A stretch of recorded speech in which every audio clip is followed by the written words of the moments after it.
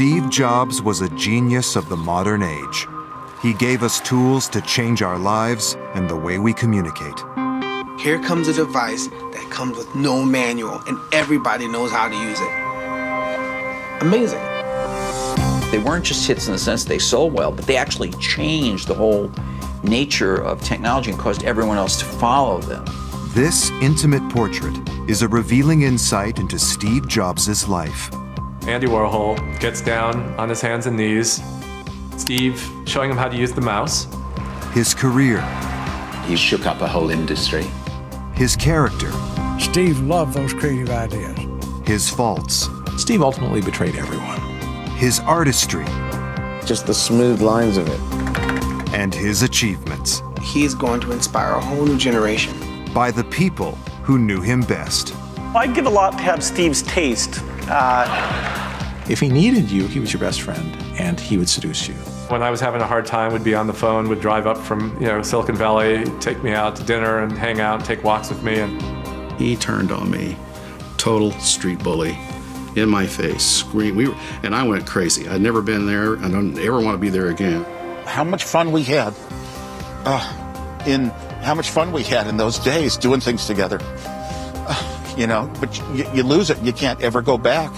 And just have those conversations that make us both smile. Through their eyes, we reveal what made him the man who always gave us. Now there's one more thing.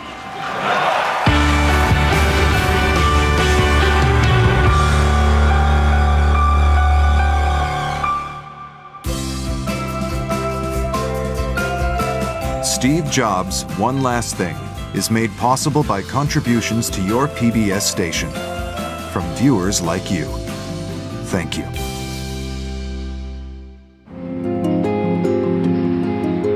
Stephen Paul Jobs died on October 5th, 2011, at the age of 56. A life cut short in its creative prime by cancer.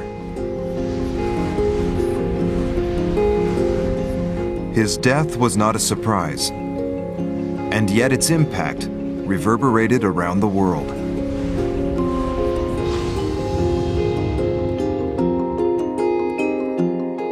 The news was spread, and the tributes were created on the new iDevices that his visionary genius had made. His is a success story that could only have happened in the USA. I don't mean to say that there aren't geniuses and world-changing people everywhere. There are. But I think in Jobs' case, in the particular path of his career, this could only have happened in America. Steve Jobs' world-class salesmanship found a global audience in his famous Apple product presentations. He always had one more thing to announce. Everyone thinks, wow, that's so much. And then, wow, we got one more thing. And then you put your biggest thing at the end, because it will tip it. It's good showmanship, really. Tragically, that one more thing has now become one last thing. The news that Steve Jobs had finally logged out made headlines everywhere. This man really had changed the world. When you grow up, you tend to get told that the world is the way it is, and your life is just to live your life inside the world, try not to bash into the walls too much, try to have a nice family life, have fun, save a little money. In this exclusive, never-before-seen interview, Steve Jobs gave a rare glimpse of his vision of the world. That's a very limited life. Life can be much broader once you discover one simple fact, and that is everything around you that you call life was made up by people that were no smarter than you. And you can change it. You can influence it. You can build your own things that other people can use. Once you learn that, you'll never be the same again. In the Los Altos suburb of San Francisco, California, just about everybody was an engineer or worked in electronics. A childhood spent here in the future Silicon Valley was the first key lucky break in Steve Jobs' young life. His closest childhood friend was Bill Fernandez, In about 8th grade, halfway through, this new guy came into the school who was Steve Jobs. And we were both introverted, intellectual, kind of socially inept, and we gravitated toward each other. The two boys shared the same hobby. We started taking long walks and talking about the meaning of life and what is this all about. And after a while, we started doing, in addition to walking and talking, doing electronics projects together. Fernandez also knew another electronics geek, his neighbor's son, Steve Wozniak, universally known as Woz. So one day, Steve Jobs bicycled over to hang out with me and do electronics projects in the garage. And out in front was Wozniak washing his car. So I thought to myself, okay, this Steve is an electronic buddy, he's an electronics buddy, they'd probably like to meet each other. Fernandez had no idea at the time that the meeting between his two friends would change our world. Jobs and Woz were soon to start a business together. Its name was Apple. If Woz and Jobs had never met, there never would have been an Apple computer. There would have been computers and there would have been personal computers. But we probably wouldn't have the kind of wonderful, empowering things that people fall into if Woz and Jobs hadn't met. The neighborhood we grew up in had a lot of Lockheed engineers on it, and I would go up and down the street to the various dads on the street and get mentored in electronics. And Steve Wozniak's father was one of the people who mentored me. As Jobs and I were walking over, I noticed Woz out washing his car. And I said, hey, Woz, come over and meet Steve. So Steve meets Steve. And this is where it happened, basically right here. Woz and Jobs became inseparable friends, but their first venture was not a computer. The pair developed an electronics kit, mimicking telephone router codes to make free calls around the world. You know, when you make a long-distance phone call in the background, you hear doo-doo-doo-doo-doo-doo. Those are the telephone computers actually signaling each other, sending information to each other to set up your call. And there used to be a way to fool the entire telephone system into thinking you were a telephone computer. You could, call from a payphone, go to White Plains, New York, take a satellite to Europe, take a cable to Turkey, come back to Los Angeles, and you go around the world 3 or 4 times and call the payphone next door and shout in the phone, and be about 30 seconds and come out the other phone. The pair moved on from phone jacking for fun to creating computers, building the prototype of the very first Apple. It's a fond memory for Steve Wozniak. He was always thinking about certain technology, the early products that got developed, the building parts, what those might lead to in our future. And he was always pushing me as an engineer. Could you possibly add this someday? Could you possibly add that someday? Yes, yes, yes, I could, thinking, no, it's way, way off. But eventually we all did. In those early days, Woz and Jobs took their creation to the Homebrew Computer Club, an early computer users group in Silicon Valley, where it quickly attracted attention from their peers. I met both Steve Jobs and Steve Wozniak, at a meeting of the Homebrew Computer Club in Palo Alto. Our first meeting was really simple. It was in the parking lot, and I helped them unload Woz's Fiat and carried in what I guess was the first Apple I to show it off to the assembled multitudes. When that same first Apple I was auctioned in 2010, it attracted even more attention. It heralds the home computing revolution. This is the first computer where you use a keyboard and a screen to enter and read data. Selling for £110,000. From the hippie days of 1970s California, a handful of teenage geeks emerged to change how we work, play, and communicate with each other. Founders can be divided into 2 camps. There are hippies and there are nerds. And Jobs was definitely the hippie and Woz was the nerd. And the hippie has the grand vision and the nerd is able to realize the vision. The nerd knows everything about women but doesn't know any women. Steve knew women. So, there's that distinction. So they really needed each other. He knew how to beat it out of Woz, and he would do that. And his contributions at that time were saying, gosh, we could sell these things. I mean, which doesn't sound like much, but it's huge when you're dealing with a guy in Woz who would never thought about selling anything. I wanted it to happen so badly. I gave this computer away. I gave away the listings, no copyright notices, no nothing. And then Steve Jobs came and saw the interest, and he said, why don't we start a company to make some money? And I said, fine. They did want to start a business.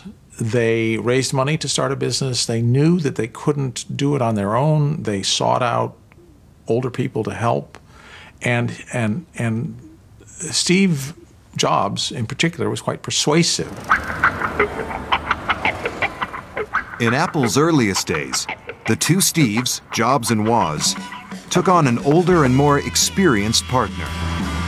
Ronald Wayne now lives and works near Las Vegas. A fitting location for a man who walked away with nothing from a $37 billion no-lose bet.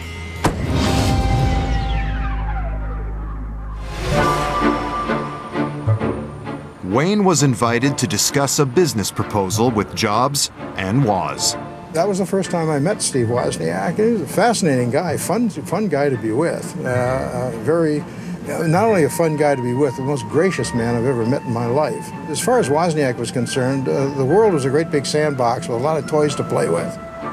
But Ron's opinion of Steve Jobs was not so hot. I wouldn't put gracious in his description. He had the kind of manner, the kind of approach to people and environments that were business directed, okay? He was extremely serious. Wayne acted as referee in a minor difference of opinion between the two equal partners. Well, Steve Jobs was so impressed with my diplomacy in that particular situation that he immediately came back and said, okay, what we're going to do is form a company with Woz and Jobs getting 45% each, and I would get 10% as a tiebreaker in the event of any philosophical disputes that might occur in the future. 10% of Apple today would be worth $37,631,420,312.42. But despite his share in the company, Ron was worried that working with Jobs and Woz might prove to be too stressful. At 40, I thought I was getting a little old for that. They were absolute whirlwinds. It was like having a tiger by the tail. So Ron decided to hand back his share for nothing and walk away, with no regrets. A lot of people have the impression that somehow or other I got diddled out of something. Well, I did not. Nobody diddled me out of anything.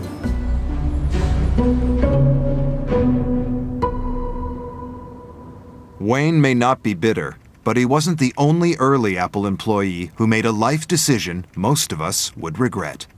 The funny thing is that Steve Jobs hired me, and he said he had hair just down to his waist at the time, and he as I recall, he only ate fruit, and he said we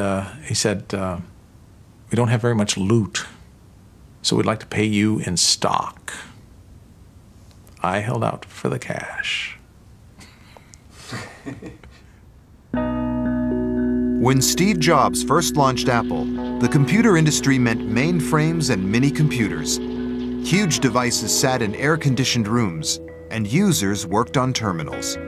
It wasn't a personal experience. The Apple II was the first computer that looked like a consumer electronic device. It was actually designed, and they thought about the user experience in that it was intended really to be used by a single person in some interactive way that was enjoyable to the user. Different. Steve always thought much more broadly than just technology. He was certainly a techno-visionary, but the key to his greatness is to see how broad he thought. He was obsessed with design, with elegant design, and he was obsessed with the overall experience of technology and the idea of creativity generally. So somehow he was able to bring these things together and create technology that made people's eyes light up. I wait 8 hours in a line, and I'm hungry, and everything you imagine, but I'm happy. I'm with my iPad and really, really, really happy now. Jobs drew on a diverse range of influences to feed his creativity, including a class he dropped into at college in Portland, Oregon in the early 70s. Reed College has one of the best calligraphy courses in the U.S. His teacher had a major impact on his aesthetic and the clean lines of his products.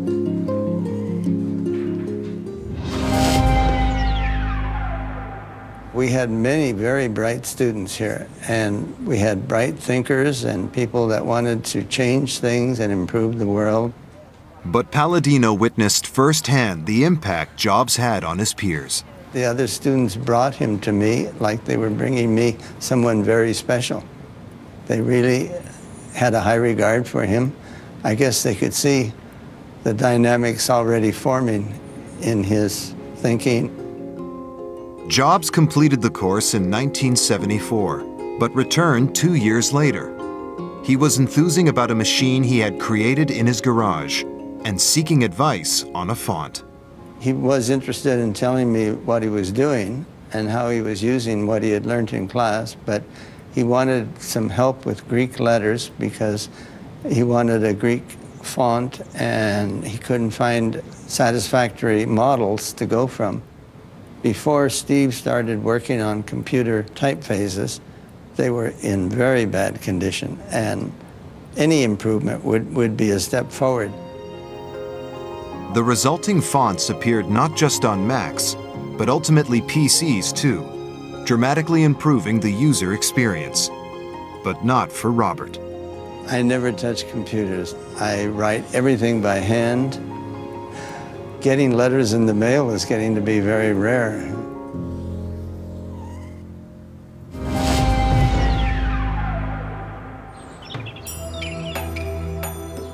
Dropping out of college, Jobs went on the hippie trail, traveling to India and studying Buddhism. This also had an impact on his work at Apple. I first met Steve in 1975. He had recently returned from India. He's way ahead of his time. He wasn't the typical teenager. He asked questions that were a lot more serious than the normal 20-year-old. He was looking to understand the true nature of things. And I think he came to the Zen Center to continue his search. Steve was very much taken with Zen Buddhism. Zen represents the relationship between things of the world. In Zen, it's expressed in art. You see it in flower arranging, ikebana, you see it in calligraphy, you see it in artworks. Steve was very much taken with that, especially calligraphy.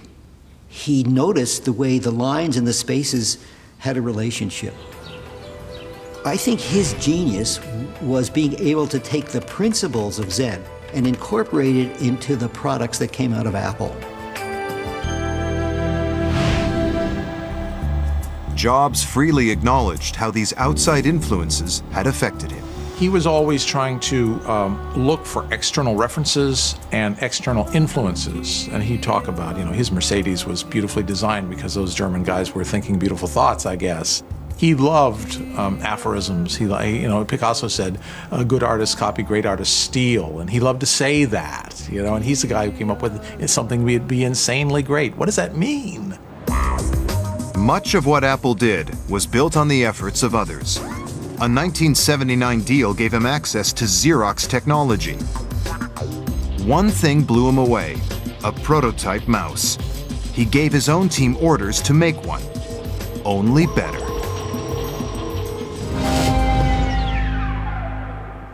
You got to build it for less than 15 bucks. It's got to last 2 years. I want it to work on the desktop, a normal Formica desktop.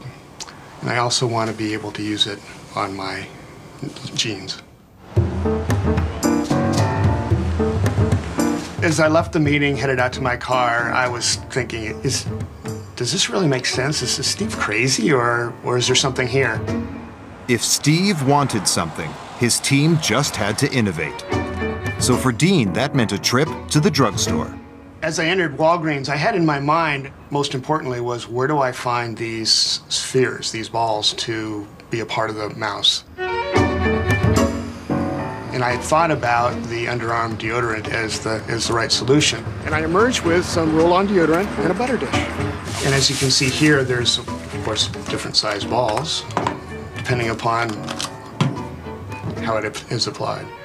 Not only that, but then once I had the balls, I said, what's a quick way to have a structure to put around the ball so that I can start interacting with it? And I remember going to the housewares area, and I found a butter dish, which was about this big. And that became the beginning part for the mouse as I felt it. So I used the butter dish, the roll-on ball, and was able to create a prototype. It's hard to believe that in a design so small as something that fits in your hand, there could be much controversy around it. But it turns out there was one major controversy, which was how many buttons should there be? The original Xerox PARC had 3 buttons, and there was a great debate about how many buttons were right. And Steve always had the notion of simplicity. The magic of Apple products is simple. There was one button, and it's magic. From the early days, one man influenced Steve Jobs more than any other: his friend and rival, Bill Gates. Apple's history interweaves with Microsoft's. Their CEOs gave a unique interview to journalist Walter Mossberg. It was, to my knowledge, the only time they ever got on stage together to submit themselves to an extended interview with journalists. Their interview gave Walt unparalleled insights into the dynamics of their relationship. But then there was a floating From the start, Gates was overshadowed by the more polished, confident Jobs. Let me tell this story. So was. I'm not fake Steve Jobs. If you saw them together, Steve always dominated the conversation. In part, that's because I think Bill was always fascinated by Steve. You know, he was a real observer, and he would just look at this guy and say, what the heck is going on here? We've kept our marriage secret for over a decade now.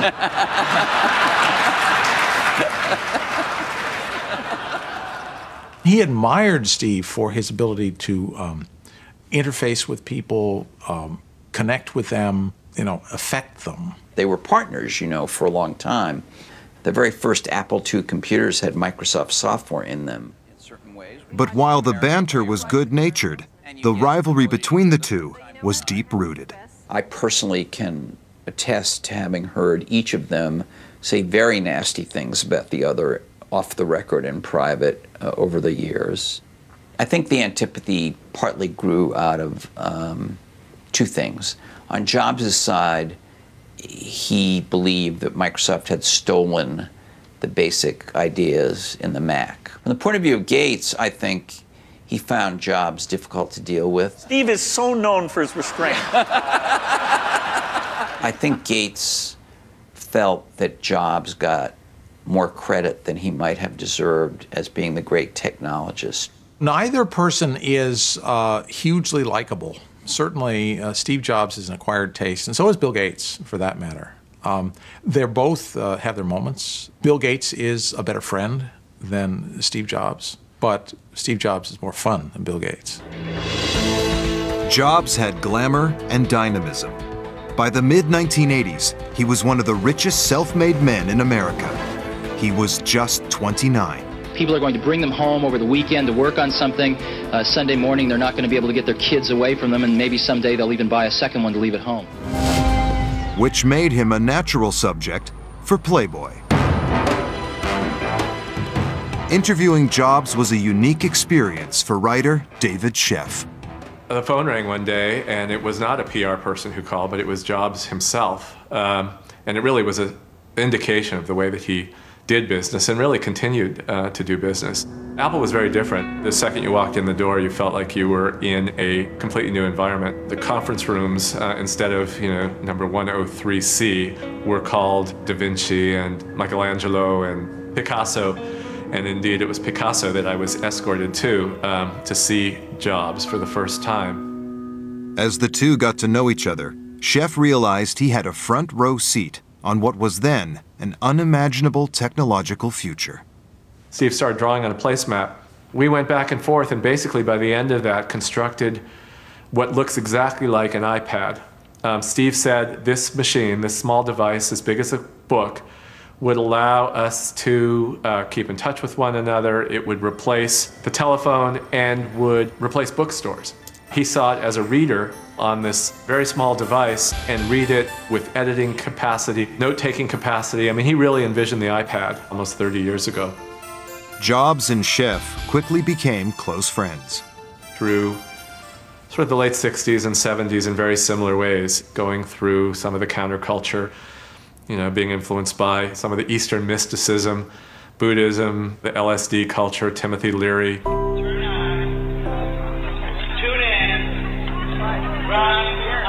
He was always so excited about everything, and we went to movies together, and we went to the opera together, and he could talk about everything, and he was this incredibly giving, loyal friend. When I was having a hard time, would be on the phone, would drive up from, you know, Silicon Valley, take me out to dinner and hang out and take walks with me, and you know, that's pretty rare. In 1984, they visited the home of Yoko Ono for the 9th birthday party of Sean, her son with John Lennon. Jobs took along a birthday gift that fascinated not only Sean, but the whole star-studded guest list. Steve opened it up, pulled out, you know, what was one of those first Macintoshes off the assembly line, set it up on the floor. Sean was down on the floor with him. Steve turned it on, put Mac Paint in there. It took him about 2 seconds to show Sean how to deal with it, and Sean pretty soon was drawing pictures. Later, Steve told me it was one of the first times he'd watched a child with a Mac. Eventually, I sort of became aware that there were some people, you know, who'd come into the room, and I looked over my shoulder, and there was Andy Warhol. So there was this great moment that I'll never forget. You know, Andy Warhol gets down on his hands and knees with Sean on one side and Steve on the other side. I remember that Warhol would pick up the mouse and, you know, instead of gliding it along the floor, you know, the tiled floor in Sean's bedroom, he would sort of pick it up and was trying to figure out how to make it work. And Steve very patiently would sort of lower his hand down and say, no, you kind of push it along. So Andy sort of fooled around with it, and he was completely mesmerized. I mean, when he zoned in on something, the rest of the world disappeared, and that was what it was like watching Warhol in front of a Macintosh for the first time. And then, you know, he got this big smile on his face, and he looked up, he said, I drew a circle. And it was great. Life had been good for Steve Jobs. He was worth $1 million when he was 21. He was worth $10 million when he was 22. He was worth $100 million when he was 23 years old. So he knew nothing but success. And when you're 23 years old, you're worth $100 million, you are pretty damn full of yourself. And that's what Steve became. And so he had a huge ambition. But in 1985, at the age of 30, his charmed run of luck was about to come to an abrupt halt. Seeking someone to help run his rapidly expanding business, he hired in Pepsi executive John Sculley. President John Sculley admits Apple will be just another personal computer company unless Macintosh becomes an industry milestone in the next 100 days. There was kind of a love affair at the beginning. I mean, Steve really trusted him and really saw a kindred spirit, you know, someone who would help him build Apple. His love was Apple. He envisioned being with Apple for his life. He said, but that doesn't mean there won't be periods when I will leave and I will do other things, and I will, you know, my life will weave in and out of Apple. Once again, Jobs' foresight was spot on. 2 years after Sculley arrived at Apple, the love affair turned sour as company profits faltered.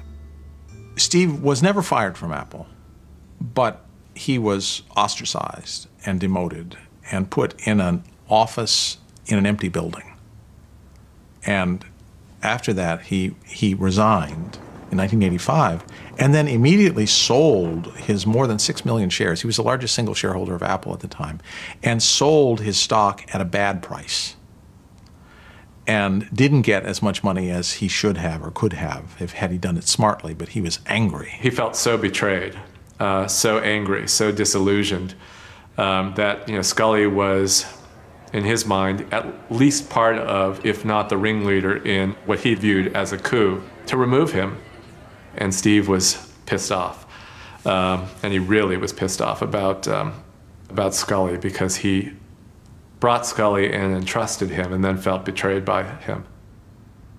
So he sold his stock and went off, took his tens of millions of dollars, but not hundreds of millions of dollars, and started a new life. But there were still people willing to back him with hard cash. One of them was self-made Texas billionaire and former presidential candidate Ross Perot. He saw how wounded Jobs had been by Apple. I think it was first a tremendous disappointment, which I can certainly understand. Secondly, he picked himself up, dusted himself off, and started all over again with very little hesitation. And I really admired that. You know, otherwise you could just sit around in a dark room and sulk about it, but that's not Steve. Steve started a company called Next to do a computer that was going to be what he thought Apple should have been, to aim it at the education market because Apple had had conspicuous success in education. There were some people he could steal from Apple to market to that segment, and he thought starting small made sense. But even starting small needs big money. I invested $20 million in Next. He contacted me, asked me to be a principal investor and to serve on the board with him, and I agreed to do it just because of my support for him. And there's no question in my mind that if he wanted to do it, it would get done. He's great with attracting and motivating the best of the best people. He's great at encouraging them to be creative and come up with new ideas and not just be little robots, which many big companies just want you to be a little robot and do what you're told to do, and the last thing they want to hear from you is a creative idea. Steve loved those creative ideas, and that was a magic part of the success of Next. A new Steve Jobs was rising out of the ashes of the boardroom battle at Apple. And this time, he was ruthless. He invested $5 million capital in a corporation called Pixar. And he took 70% of the company, and the employees took 30%. Steve kept investing because we would run out of money, and he did not want to be embarrassed by a failure after having been booted out of Apple, so he would put more money in and take more equity away from the employees. So over the course of about 4 or 5 years, he owned it all. Alvey quickly felt he was losing control to the new master. I would look at my employees, looking at Steve, and I realized they're in love. You know, they're just looking up at him with big doe eyes, just soaking in everything he's saying as if it's truth. And it wasn't. So you can see he was very disruptive. Our management style was to be 2 hours away from him, try not to have him come into the building. Standing up to Jobs could be a painful experience, as Alvey found out in one memorable boardroom meeting. He turned on me, total street bully, in my face, screamed. And I went crazy. I'd never been there. I don't ever want to be there again. That's kind of why, that's the reason I got away from him. We were screaming at each other in full bull rage, with our faces about that far apart. And during that, so he was insulting my Southwestern accent. It was just street bully stuff. I still don't know what happened. Something broke. And during this face-off, literally a face-off, I marched past him and wrote on the whiteboard. Now, it was an unspoken rule, which I hate, unspoken rules, that only he could sit in front of the whiteboard and only he could use it. Nobody had ever tested it, but at this point I tested it. I marched past him and wrote on the whiteboard. He said, you can't do that. And I said, what, write on a whiteboard? And he stormed out of the room. So that was and then I was in shock for the next week or months or so. I just didn't know what had happened, you know. Everyone in Steve Jobs' life went through 3 phases. They were either being seduced, ignored, or scourged. And it all depended upon whether he needed you or not. If he needed you, he was your best friend, and he would seduce you. And then you would work like a dog, and if you weren't working hard enough, he would scourge you, and ultimately he would throw you away. On the personal level, it was not fun. It was not the way I want to be treated by another human being. Steve ultimately betrayed everyone. And some said the new Steve Jobs wasn't afraid of claiming all the credit, too. Disney took Toy Story and another one of their movies to New York for the critics to see. And the critics they didn't even look at the other movie. They just went nuts when they saw Toy Story. And they came back and basically told Steve that it was going to be a huge success. And that's the point when his ability to see something spectacular is about to happen. He just moved in and exploited that right to the hilt. And I must say, he did a great job. He became a billionaire from it. So Steve's genius is to move when he has a good idea. I don't think they are necessarily his ideas, but boy, does he know how to move and market them like crazy. He's the world's genius marketeer, including of his own self-image. But the best was yet to come for Jobs. Apple was in trouble. They wanted him back. They were begging him to come back because they knew he could fix it. And he did come back, and he fixed it, and the rest is history. One man who witnessed Jobs' return to Apple was friend Walt Mossberg. He came back to Apple and the company was almost dead. Literally, it was like 90 days from going bankrupt. He said to the people at this very demoralized, almost out of business company, we're not looking backward. I don't really care that we once had the first successful personal computer. I really don't care that we were famous and successful. We're not anymore, and this is where we're starting from, and this is where we're moving. And so when you see the second coming of Steve Jobs in Apple, Apple went from being just a wide open, wacky company to being a very disciplined company that understood its financials at a level that few companies do. And that's because Steve thought of every dollar as being his every dollar. They have resolved these differences in a very, very... It was an investment from Bill Gates that ultimately helped to save Apple. But when Gates made a live appearance with Jobs to explain the deal, it didn't go down well with the loyal Apple audience. Bill Gates was actually on stage rescuing Apple. Rescuing Apple. He did two things. He gave them $150 million, for which he got non-voting stock that expired after a certain number of years. And he promised to keep producing Microsoft Office, the Macintosh version, for, I think, 5 years. And so he was on stage rescuing Apple. And yet the acolytes who were filling the room had learned to hate him. They treated him as, you know, the devil, the Antichrist, and they booed him. But Jobs, with his eye ever on the bottom line, had a different view. There were too many people at Apple and in the Apple ecosystem playing the game of, for Apple to win, Microsoft has to lose. And it was clear that you didn't have to play that game, because Apple wasn't going to beat Microsoft. Apple didn't have to beat Microsoft. Apple had to remember who Apple was. It was just crazy what was happening at that time, and Apple was very weak. And so I called Bill up, and we tried to patch things up. I think he learned to be a better businessman. I think he learned a little more humility. Steve really changed in a number of ways, and he changed primarily because of failure. Failure affected him, and he learned from it. Jobs created a brand new product at Apple, the iMac. I think there was a decision to look different. Remember their motto immediately after his return was "Think different." And, you know, he didn't say that because he didn't believe it. You know, he really did want to think different, and they would have to appear different to show that they were thinking different. The pair joked about the relationship between Mac man Jobs and PC man Bill Gates. PC guy is great. I like. He's got a big heart. His mother loves him. His mother loves him.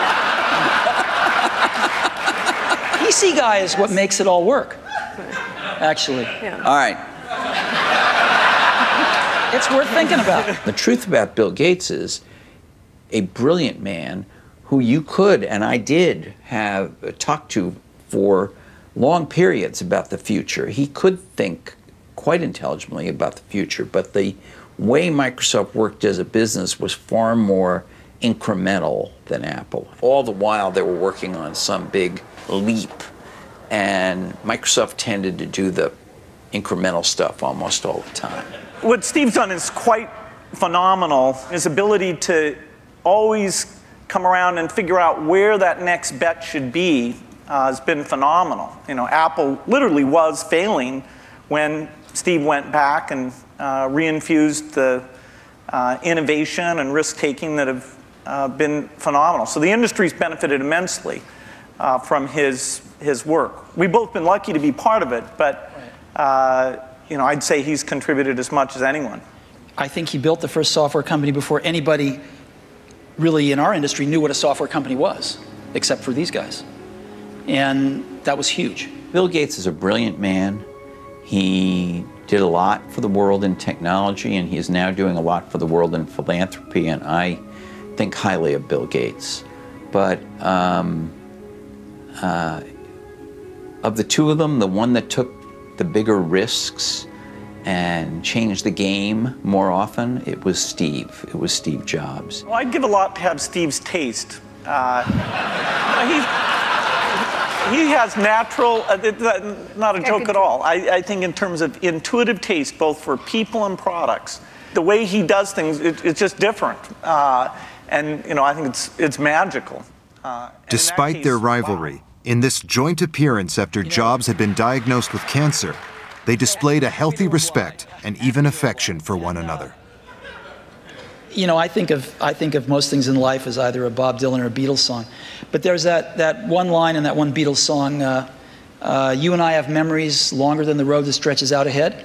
And that's clearly true here.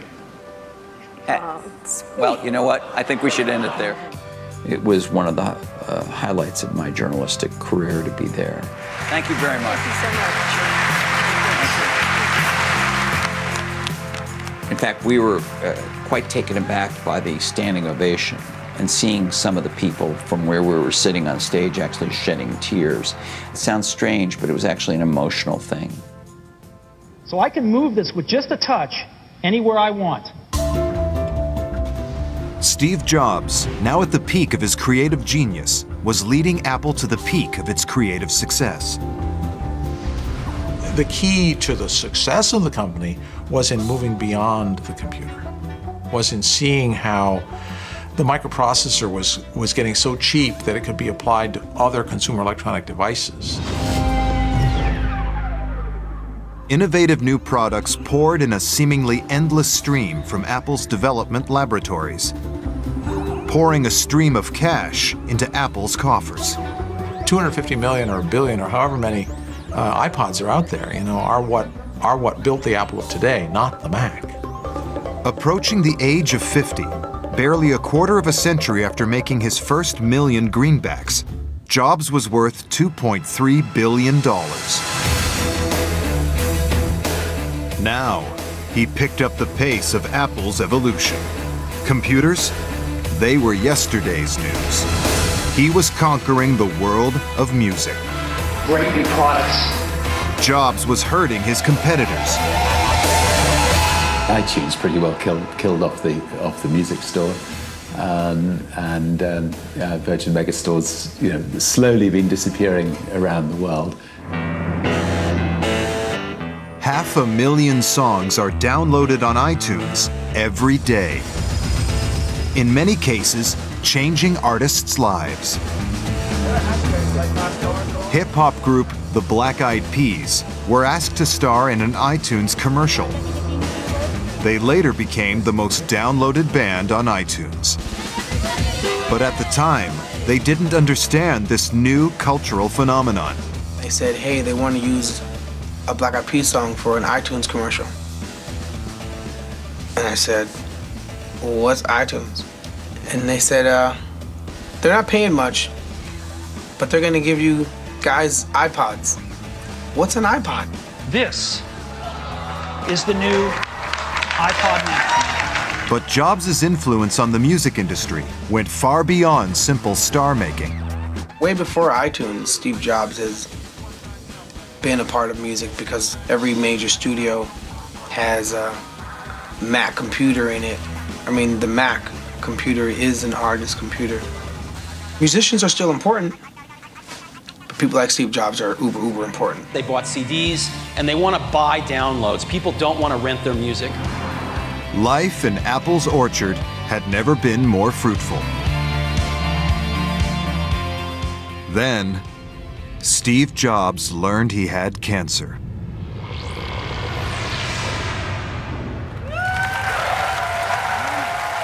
A standing ovation for Apple CEO Steve Jobs as he greeted the public for the first time in more than a year.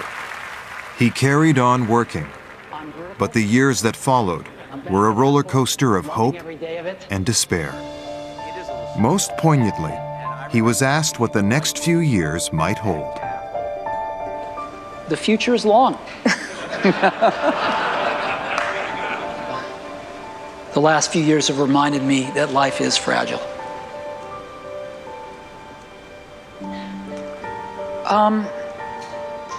You know... Finally, he withdrew from public life. Only his closest friends saw how he was coping with the threat of an early death.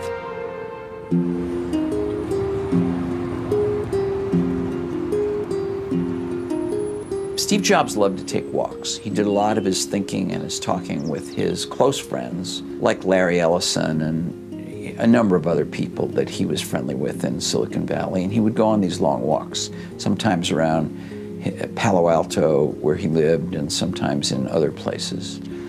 It just was his preferred method of thinking and daydreaming ideas with people. One day, I was out in Silicon Valley. He found out about it, and he conveyed to me that he would like me to come over to his house. And this was just after his liver transplant, which, as we all know, is a very serious kind of thing that takes a lot of recovery. And he wanted me to come over and just talk about industry gossip in a way, or events that had gone on since he'd been kind of out of action. He was very frail. We talked about his health, and he talked about how he felt he was recovering. And in the middle of this, he said, let's go for a walk. And I said, really? Really, you're sure you want to go for a walk? We're about halfway to the neighborhood park, and he stops. You know, he wasn't like gasping for air or anything, but he was not a well-looking man. And I said, Steve, why don't we go back to the house? And he smiled or chuckled, and he said, no, we're not going back to the house. I just need a minute, and then we're going to go on to the park, because that's my goal. I set a goal every day, and my goal now is to get to this park. I said, you're sure? And he said, yeah. So we walked to the park, and, you know, he was fine. We talked, by the way, the whole way. We were doing what he does on walks, which is we were talking about different things. And we got to the park, and we sat on a bench, and we talked about, in the park, as if I remember correctly, we actually talked more about life and health. And, you know, I had had a heart attack some years before, and he was lecturing me about that. And I was sort of lecturing him as well about work-life balance and all these things. And then we got up and walked back and talked some more. And the last thing he said to me was, you know, Walt, you and I have been through lots of adventures over the last 15 years, and we're going to have some more adventures to come. We never did.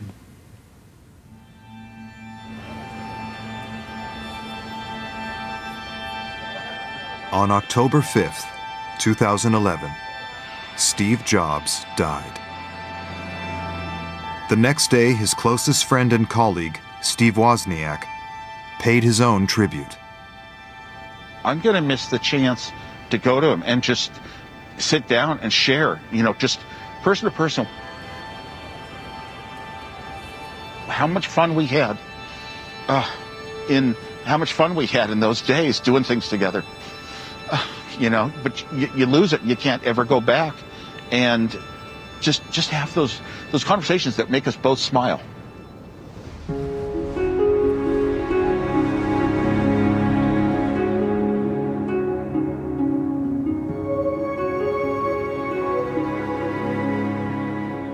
As the world mourned, the most fitting tribute came from one of Steve Jobs' young fans. 19-year-old Hong Kong-based design student Jonathan Mac Long created an image on his Mac that went viral around the world.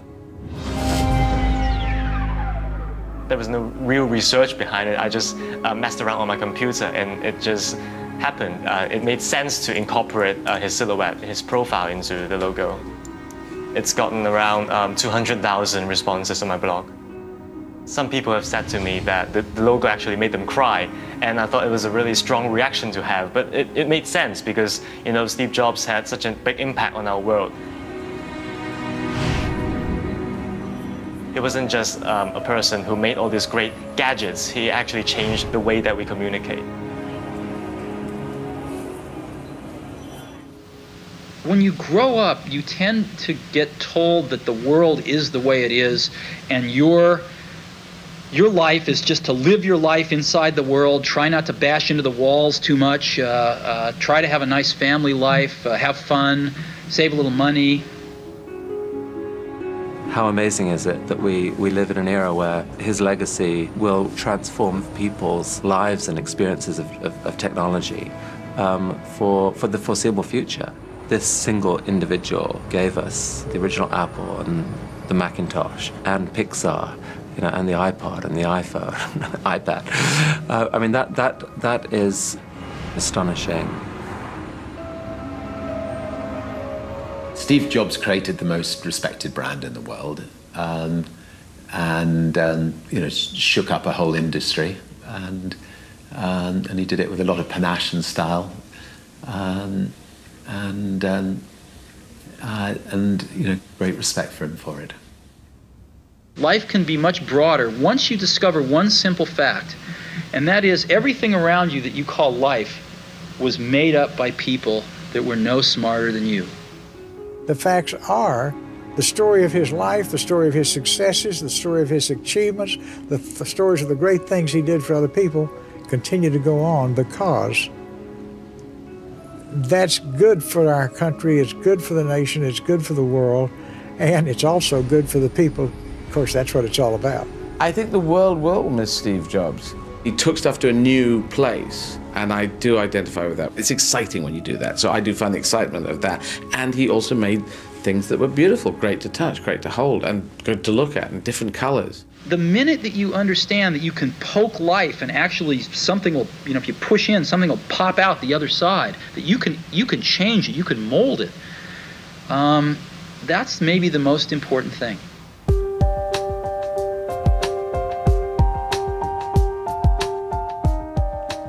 There's one thing on which everyone agrees. Steve Jobs left a legacy that has changed the world. He had the ability to think out new ways of doing things, not just ways to improve what we have, do a better version of something, but do it in a totally different way that the world would swing towards.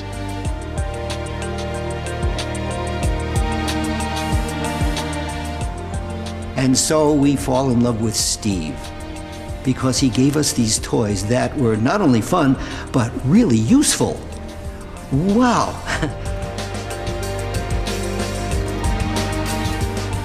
It's upended industry after industry. It's forced everyone else to follow in his path, and it has touched billions of people. He will be regarded as the person who unlocked the creativity of a whole generation. He's changed the way we look at computers, phones, how we share, interact. He's going to inspire a whole new generation. A 5-year-old 20 years from now is going to create and design and invent and define a world totally different than the way we see it now. And it's going to be because of Steve Jobs. Even then, he had this ability to bridge a very intellectual world of high technology with something that everyone could relate to.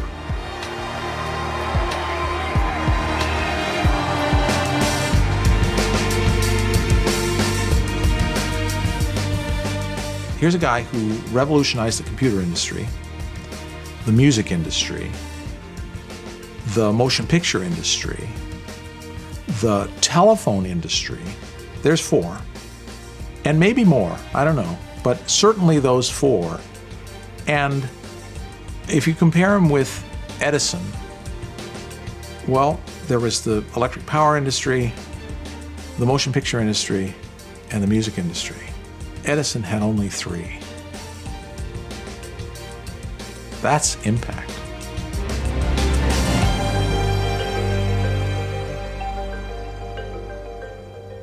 To find out more about Steve Jobs and watch the program again online, go to pbs.org.